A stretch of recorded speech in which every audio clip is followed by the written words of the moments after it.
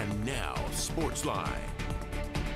It's the final day of the East Idaho Holiday Shootout, and local teams could sweep all 3 championships. 2 were guaranteed to stay in the region, and Highland had a shot to grab the 3rd title. Rams and Golden Tigers facing off in the Army-Navy bracket. All Orem in the 3rd. There's a block and a full court pass from Dane Christensen, finished off by Carter Walker with the flush. Highland trying to cut the deficit though, and it's Braden Kelly open in the corner, and he knocks down the triple for the Rams. A few possessions later though, after a missed Rams shot, Christensen gets the rebound and goes full court again. Walker feeds Nick Clark for the layup. That's why Orem is undefeated this season as they take the Army-Navy bracket 66-32.